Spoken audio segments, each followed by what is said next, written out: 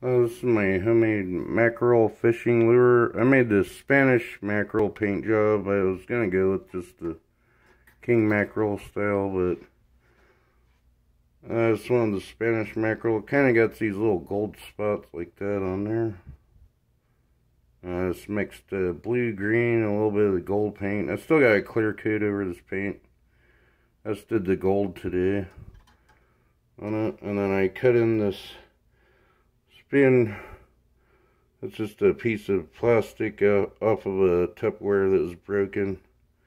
That's cut it in, cut a notch here, then glued it in, epoxied in, and then cut it in epoxy big time, like a thick coat. See, I just need to clear coat it again.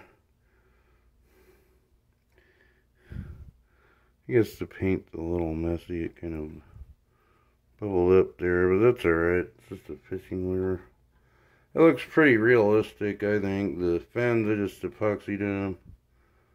And all the brown ones, which would be the bottom one and the side two, and the tail one, it's just goose feathers I found on the ground that I used and epoxied them in holes I drilled, and then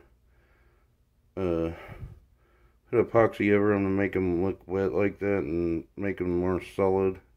I glued the eyes in. I used a router, Dremel-like tool, the router bit after marking the lines on the wood, and I dremeled all the lines and then the eye sockets, and then I dremeled the holes for the hooks. They all go in at an angle like this on each one, and then the top hook here is in an angle kind of up towards the head like this.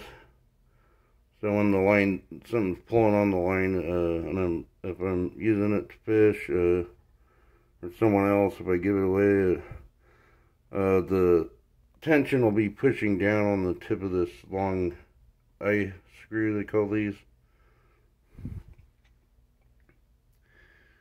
Yeah, that's what it looks like on that side. And here's the other side.